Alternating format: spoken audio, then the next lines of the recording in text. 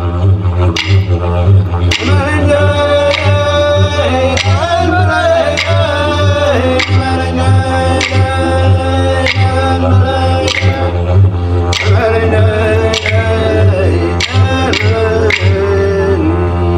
successfully sighted one out on the floodplain. He quietly wakes the camp up. The hunting party is sorted out and the hunt will begin. Remember when he said the spear grass was 12 foot high? They can't see the buffalo, but they'll track him via his hoof prints in the soft mud.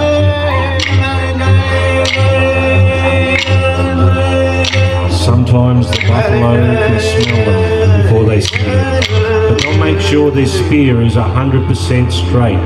Because remember, it's only a wooden spear against a 400 kilo buffalo.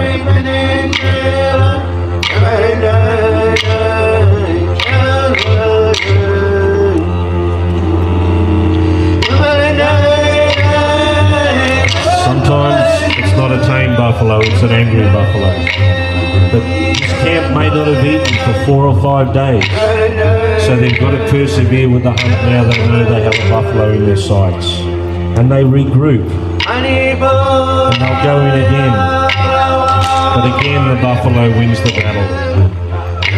But hunger drives them on, and they'll keep going, and they'll build up the courage to go and get this massive beast. And get him they do. And everyone will rejoice because the whole camp will feast tonight.